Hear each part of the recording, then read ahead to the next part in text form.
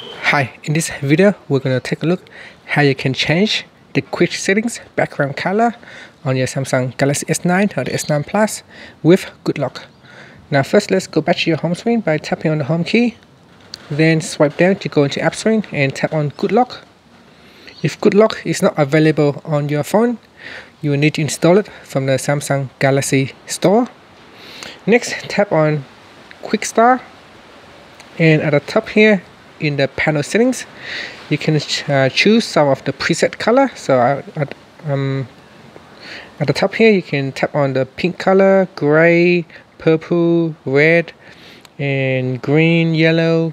So you can choose one of the colors. So for example, if you like green, you can tap on that and tap on applied. So if I swipe down now, you can see it's turned to kind of blue green.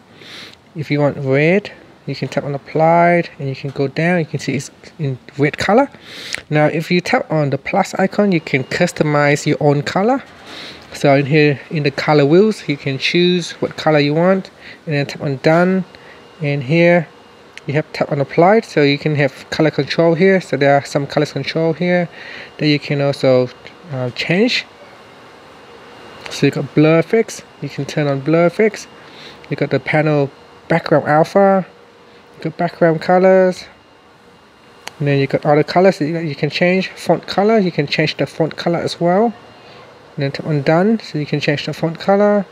The off on button color, you can change that to blue.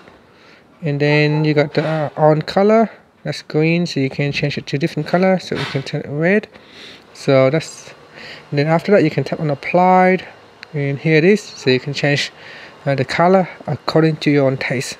So you can completely customize your own color, and that's how you can change the color from the quick settings using the GoodLock app on your Galaxy S9 or the S9 Plus. Finally, once you're happy, just tap on the home key to go back to your home screen. Thank you for watching this video. Please subscribe to my channel for more videos.